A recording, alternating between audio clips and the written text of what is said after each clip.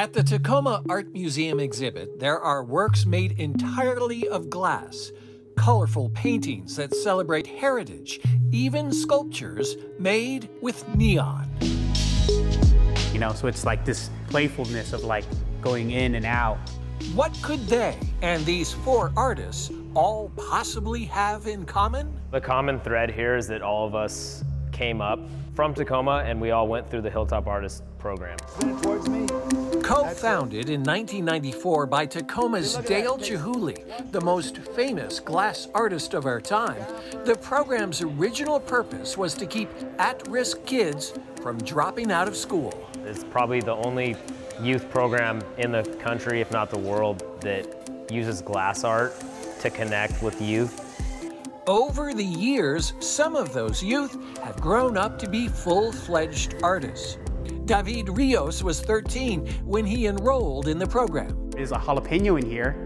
He created this ofrenda, an offering to remember friends and family members who have recently passed away. And this piece really brought me to a place where I am a lot better mentally. It brought me hope. David works at the Museum of Glass and teaches at Hilltop. And I always tell this to students, you know, confidence with every step you take. The title of this piece is Lola's Rosary. Emily Martin has been creating glass art since she was 11. What I love about working with glass is it's alive. I can manipulate it, I can move it. It bends the way I want it to bend, and nothing is ever one and the same. It's a grouping of what are fish traps.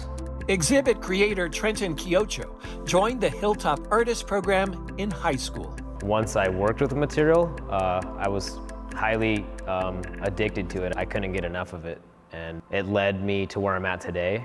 He teaches at Hilltop now and has been an artist in residence at the Museum of Glass, where he made these pieces.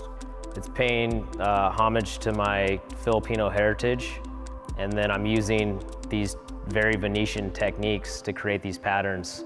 Every piece in the exhibit represents hundreds of Hilltop artist kids who've had a chance to forge a new path in 2100-degree heat.